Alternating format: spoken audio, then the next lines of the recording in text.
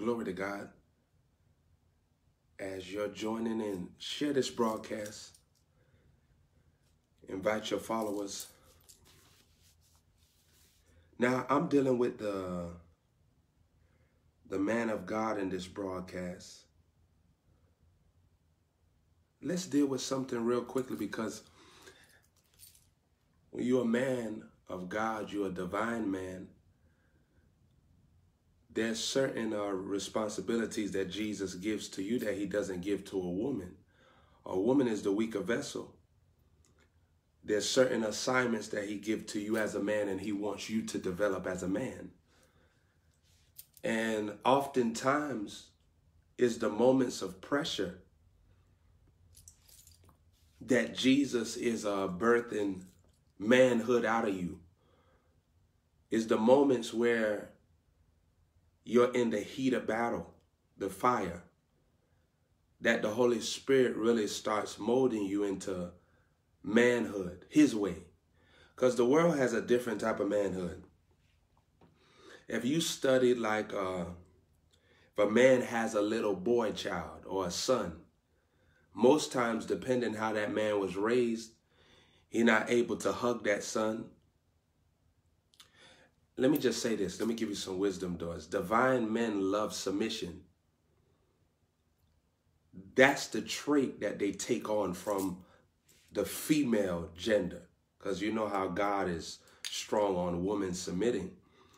But divine men love submission for themselves, because you have to adapt to a lot of things that the Lord will have you do that will go against what you already planned, what you already designated that you was going to accomplish.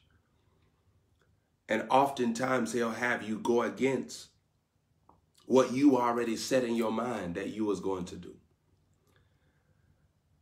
because he's testing your surrender. Whenever you have a plan as a man, when you ask God for wisdom and understanding, he's going to show you whether or not that plan was from him. And then he also going to give you instructions on how to complete that plan. So he's not going to leave you undone. Oftentimes, God will put a man in position to help people,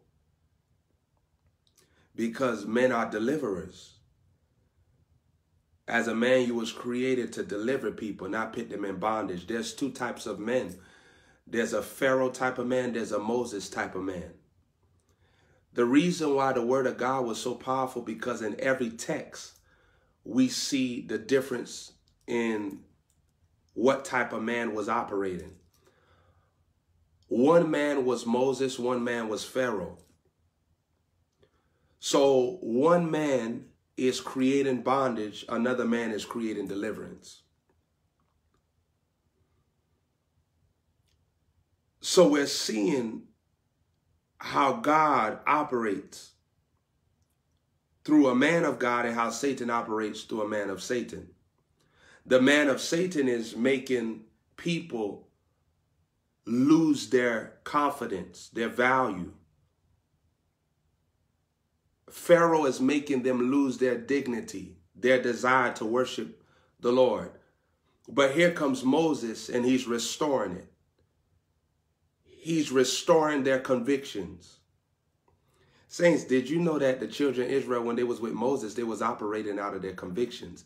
They felt convicted that they should be quiet and submit to him, but they fought him. But really, they was in conviction, because conviction is a place of discomfort. If you take a note, write that down.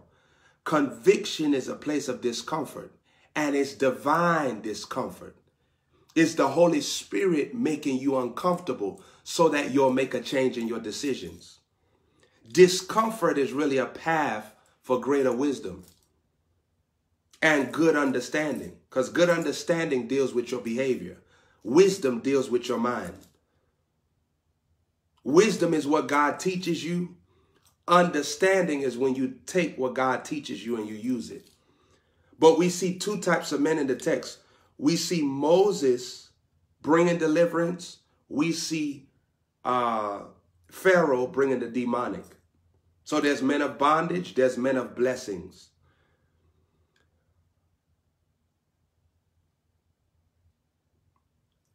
A Pharaoh type man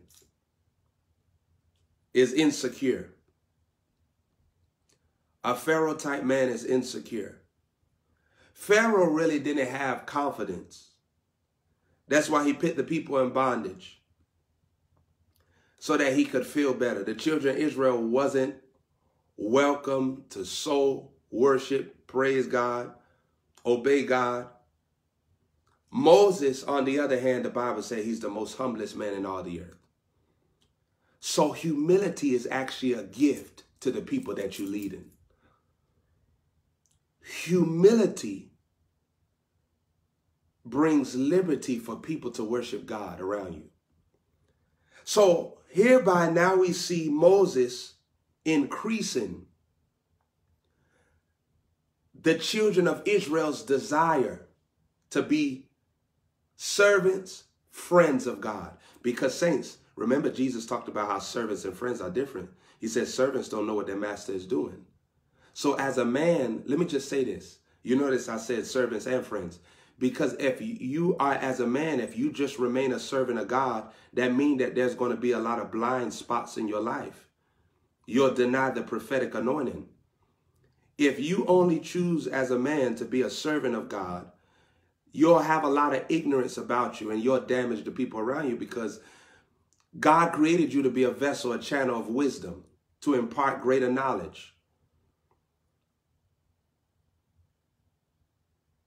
So if you reject friendship and just adapt to servanthood, the prophetic is going to be very low in your life. There's going to be certain stuff you're not going to understand. Remember the sons of Issachar. Remember the Bible said that they had understanding of the times and the seasons. So here's what's happening. They stepped into the realm of servanthood, but they didn't stay there. Because servanthood is for you to get God's attention. Friendship is when you get the revelation that you already got it. Servanthood is where you grab God's favor. But friendship is when now you're exercising the favor. Isn't that powerful? So when you step into friendship, the favor is no longer a pursuit. It's a possession. It's an empowerment, and now you're moving in it. So now you have access to his voice. Divine men pray in the spirit. Divine men pray in the spirit. If you're going to be a divine man, you got to love praying in the spirit all the time. Remember Apostle Paul said, I wish that you would pray in the spirit as much as I did. Because as men, we're going to have so much decisions that Jesus wants us to make that we're going to have to be in tune with the Holy Ghost. Saints, I know that there's some days where I have to make decisions, and deadlines often are stumbling blocks. You know why? Because deadline puts you underneath the pressure of man. But at the same token, God knows that you live underneath this world system. And so he'll still give you the speed to complete deadlines and to be successful in the midst of pressure.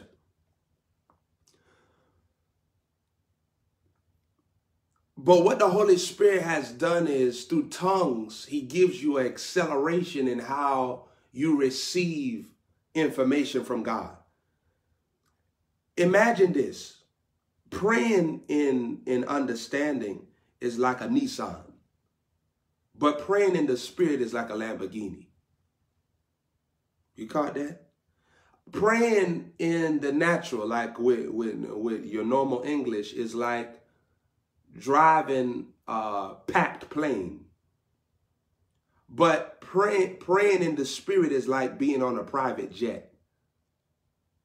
I don't know if you ever been on a private jet before. I don't know if you ever been on a private jet before. But on a private jet, you able to not have it. You don't got 50,000 people. You know, it feel like that. You don't got nobody smell like Chiwis. You don't got nobody, because you always sitting next to somebody that's trying to flirt with you. Well, if you're an ugly man, that ain't gonna happen to you. If you look like Dikembe, that ain't gonna happen to you. But when you in a private jet, you able to focus. There's clarity. You're not clustered. And there's a speed that the private jet goes that's faster than just a normal plane, a normal airlines. And that's what happens when you're praying in the spirit as a man. You go at a faster rate. Your decisions become more accurate. Your decisions become more precise and bold. As a man, if you don't have boldness, you're going to be manipulated by people that give you wrong counsel. Because even if you become successful as a man, there's always going to be a large margin of people that will try to manipulate your success and tell you what you should do rather than what God wants you to do. Saints, if you ever noticed the children of Israel, they at one point started pitting Moses underneath pressure. We want meat. We want quail. We want fish. We want this, when we was with Pharaoh, he gave us this. So now we see the manipulation. If Moses is a leader that can't hear from God, he will be overcome with the pressure. And this will happen to most men. Most men, they get overcome with pressure and then they shut down completely. Most men operate the way they operate out of pain. A man can be in pain and then he become, what they call it? You know, they present themselves as gangsters, or they present themselves as like, you know, that they're tough and really they're hurting. Most times the people that you see act the toughest are the people that are hurt the most. Saints, I went to school with young men that Jesus so gracefully let me get to their heart, not off of rebuke, but they saw I was cool, you know, and then we'll get chances where we'll talk. I'll talk to them about Jesus and I'll break them in the way that the reason why they was acting so bad in class was because they had pain that they never dealt with. Whether somebody molested them, whether somebody bullied them before, or whether they had parents that didn't care about them, they probably was adopted. And most times they demonstrated the most rebellious behavior. But as I would talk with them, you gotta know how to go in with the wisdom of a serpent. A lot of times you don't have to press the envelope of Jesus, Jesus, Jesus on people, because most times your presentation of Jesus is like a dirty plate with good food in it. So Jesus is good food, but your presentation is a dirty plate. And so they getting turned away from the plate because of how you jamming it. You don't know how to do it. You got to have the wisdom of a serpent, especially when you deal with people that's hurt. Because a lot of men are hurting. And that's why oftentimes men slander other men. That's why most times men talk about other men, because they themselves have insecurities. They have things. And let me tell you something. There's nothing wrong with that. That can be fixed. But what I'm saying is most men hide behind their bam, bam, bam, so that you don't see. They don't want you to see that. So they bam, bam, bam. And inwardly they're hurting. But saints, God has a vulnerable side to him. So if God has a vulnerable side to him, every man has a vulnerable side to him. A man has been given the God image, the God likeness.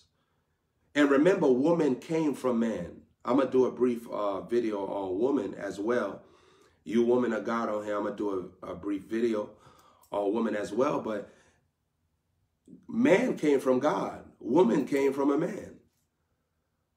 So here's the thing, like, men have a vulnerable side to them. That's why we need you. So you never try to damage a man about what you think that he's weak about, because that's where you come in. Oftentimes, men don't want to even reveal nothing to nobody because of the fear of being slandered or laughed at. Even God needed companionship. In Proverbs chapter 8, the wisdom angel is telling us, I was with him before the worlds began. And she's a female angel. I want to stick in the stream of men. I so easily can go off a woman, but I want to stick in the stream of men. But there's two types of men. We see Pharaoh, we see Moses. Pharaoh is releasing bondage. Moses is releasing blessings. Moses is bringing the desire to worship. Pharaoh is bringing the destruction to not worship. Pharaoh is pitting the children of God in chains, and Moses is breaking them. There's two types of men. Now, I want to go even deeper on this. Remember, there was Joseph and there was Potiphar.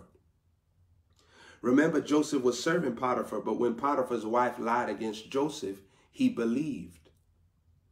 So there is something about men that are manipulated or men that are bamboozled or men that are, they succumb to pressure or they are gullible men. They don't easily discern the truth quick. Saints, do you ever think that Potiphar got the revelation that Joseph didn't rape his wife? He believed. He believed. So hereby we see men that stand for the truth and then men that oftentimes can be deceived. We often talk about women being gullible, but there are men that can be gullible. There are men that could easily fall into deception because they don't pray in the spirit. They don't ask God for wisdom. If you don't acknowledge the Lord in all your ways as a man, you very well will be deceived eventually. You may not be deceived in the first season, the second season, the third season, the fourth season, the fifth season, but you will get deceived eventually as a man if you don't acknowledge the Lord in all your ways. Every man should take a moment where you ask Jesus, am I doing what you want me to do? Is there something that you need me to change?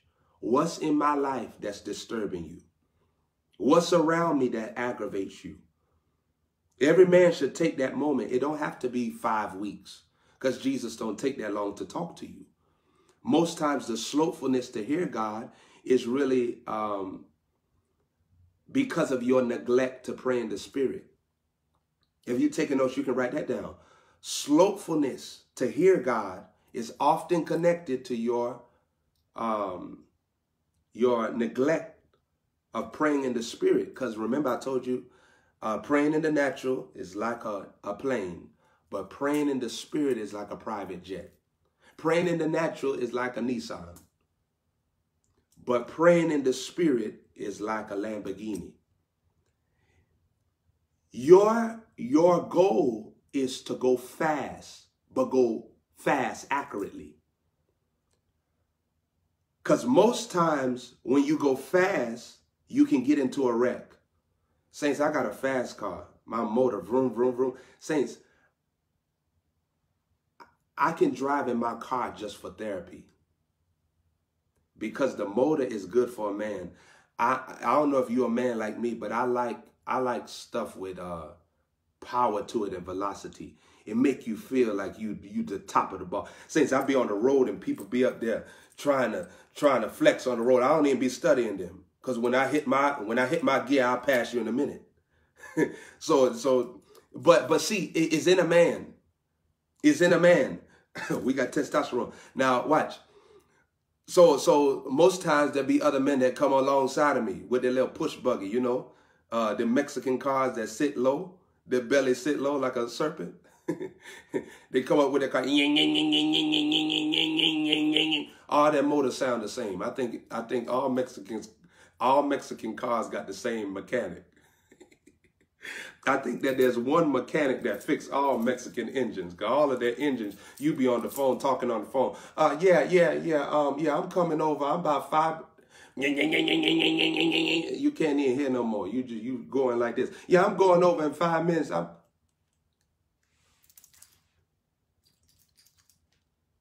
Because the Mexican engine done drowned you out. So when I'm driving in my car, I just let them flex for a little while. Then vroom, when I press my gas, I'm gone.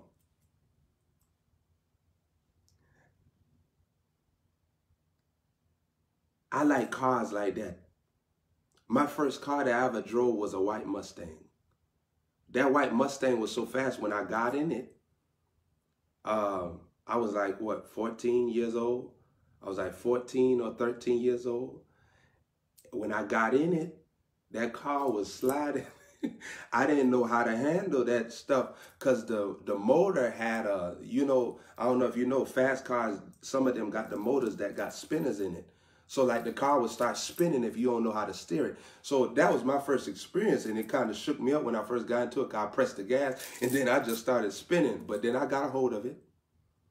But saints, I want you to catch this. That's the same way it is when you function as a man. You can be going in complete surrender to Jesus one day, and if you're not careful, you can start going out of control, and you got to pull the steering wheel back and start praying in the Holy Ghost again, and start praising God again, and start meditating on the word again. You got to take the steering wheel back from demon spirits that's coming to destroy your destiny as a man. Because let me tell you something. It's so easy for you to follow the path that everybody else is going as a man. Because when you go a different path as a man, people going to laugh at you. They're going to slander you. They're going to talk about you. They're going to call you satanic because you don't function like them. And let me slip over to the ministerial realm for a minute. When you don't look like other preachers and you don't act like other preachers, they're going to call you demonic. Don't be afraid for Jesus to make you a different type of preacher. Some people want you to dress like every other preacher. You're not going to dress like every other preacher. You got God inside of you. You got uniqueness inside of you. You got somebody inside of you that loves variety. Here's the thing. When you walk in your uniqueness as a man, you attract persecution. It's going to happen. But be bold enough to stand with Jesus for how he made you. Don't change for people. If you study my life, Prophet Joshua Holmes, I don't change for people. I'm anointed of God. I have the power of the Holy Spirit and the glory of God in a very special way. But I got here by receiving the uniqueness that Jesus wants me to have. You don't change because of pressure or persecution. You adapt to the Holy Ghost and you find out whether or not you need to change or this is how he made you to be. See, saints, once you hear from the Holy Spirit as a man that you are the way that he made you to be, you don't change for people. Jesus didn't change because the Pharisees thought that he was blaspheming. Daniel didn't change because they set a law not to inquire of God or man for 30 days. Even though they said, I'm going to throw you in the lion's den, he did not change. And I'm talking to the men on here, and really consider this. You don't change because you come underneath attack. You find out from the Lord if he wants you to change. And once you get the clarity from the Holy Spirit, that's going to birth your confidence. You know, pride is bootleg confidence. Because pride is where you don't inquire of God and you just go on with what you believe. But when you take the time to acknowledge the Lord, remember what David did. He said, Lord, shall I pursue? Shall I overtake? Shall I recover all? And the Lord says, you shall pursue, you shall overtake, and you shall recover all. Divine kings, when you are king, you humble yourself underneath the King Jesus. And when you ask him questions, he's going to answer you. So never go to God and inquire of the Lord and expect silence, because he's not going to be silent. He know that you need him as a man. He know that you are leaning on him as a man. And saints, Jesus loves that. A lot of people will laugh and talk about you, but if you take the time to lean on Jesus, he'll back you. I don't say this pridefully, but there's no secret the ridicule and the slander and the laughing at that I experience over Facebook. But if you notice, I went on the same Facebook turf. I preached the gospel and I reached millions of people. The last broadcast that I just did reached over 7 million people in one broadcast. What I'm telling you is that if you don't persevere to do your divine assignment and keep your loyalty to Jesus, you live your life in vain as a man. You're going to have to get what he tell you to do done. You remember when Moses was about to step into his calling, remember he went go tell those brothers, stop arguing against each other. What was their response to Moses? They said, we saw you kill somebody the other day. Who are you to try to judge us? Remember, Moses ran from God for 40 years. Who revealed this? Stephen in the book of Acts. He had wisdom inside of him, and Stephen began to talk about Moses' story, about how he ran from God for 40 years because of people. Did you remember when Moses had the staff and it turned into a serpent? The Bible said Moses ran. Because most men are afraid of serpents. Most men are afraid of attack. They're afraid of opposition. So when they get attacked, they go sit down, they get nervous, they get worried, they shut down on the Lord. And that's what God was showing Moses. You see this serpent? This is what you've been running from for 40 years. You refuse to listen to my voice because of this serpent. You refuse to be my prophet because of this serpent. You refuse to go forth and speak my words to my people because of this serpent. So watch what God does. He appears to Moses in what was called a burning bush.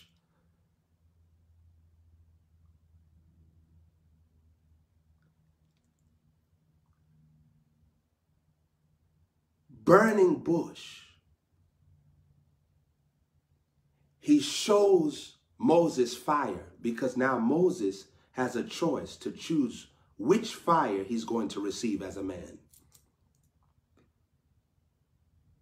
Every man will be given an opportunity from King Jesus to decide which fire will he choose to walk in, whether the fire of the Holy Spirit or hellfire, or spend your eternity in hellfire. So now God is dealing with appearing to Moses in the form of fire, because God is letting Moses know, you choose. Which one do you want? Do you want the fire of the Holy Spirit? Or do you want the fire of hell for all eternity? Because you got to do what I tell you to do as a man. It don't matter what people say. It don't matter how much pressure you experience. It don't matter if you feel depression. Saints, if you notice, watch. Elijah called down fire from heaven, and the next minute he being faced with hellfire. He don't want to go for the Lord no more. Remember the Bible said that he prayed to die. He don't want to go forth with the Lord no more. Huh? But he had just had an experience where he called down fire from heaven. But now he's in a decision mode where he can either choose the fire that he called down from heaven that brought victory over the demonic, or choose hellfire because of his disobedience. So every man will be touched with that. You'll be touched with that. You'll have a moment where King Jesus will give you the opportunity. Either you can choose the fire that will lead you to hell, or hellfire for all eternity, or you can choose the fire of the Holy Spirit and stay on fire for God. I chose to stay on fire for God. And I'm bossing. People can say what they want. Ain't nobody pinning up the numbers I put up. And that's all glory to God. You can say, oh, you trying to be proud. No, I'm boasting in the Lord. I can do that because he did it. I done reached over 1 million people 5 straight times in a row. So I'm telling you as a man, persevere with the Holy Spirit concerning his instructions to you. You're going to have to do it through hell and high water. Shadrach, Meshach, and Abednego, the fire was an opportunity to reveal to God their loyalty. Every trial in your life as a man is to show the Lord that you are in it. You're not going to leave for nothing. You know, it's crazy how people join gangs and they got to jump you into the gang, right? They got to jump you into the gang. But when we get jumped into the gang of the Lord, isn't it crazy how you complain? But those trials and tribulations, you getting jumped in. The stuff that you going through, you getting jumped in. And watch this. The Lord don't stop because he always want to graduate you as a man. He'll let you go to another form of fire. So watch this. David, his fire was that bear that went to go attack the sheep. He defeated that bear. His next fire was Goliath. Remember, they was discouraging him. His own brothers was mocking him and telling him, get out the way, boy. You don't know what you're doing. Because oftentimes nobody will see your greatness like God sees your greatness. Most times nobody will even be able to detect how great you are as a man until you meet maybe a true apostle or a true prophet that can bring out inside of you the king. Bring out of you the royalty, because a lot of people will overlook you. And sometimes people want to link you to what they see that you're doing. Oh, you a janitor. Oh, you just got this form of work. No, you a king. You a God. You was created to yield to the Holy Spirit and have power being manifested everywhere you go. Moving in signs and wonders. See, Saints, Peter went from denying Jesus to supplying Jesus. There's two types of men. He went from denying Jesus to supplying Jesus. One minute he's saying, I don't know the man. The next minute he's saying, in the name of Jesus, be healed. There's a difference. Now he releasing power. He went from denying to supplying.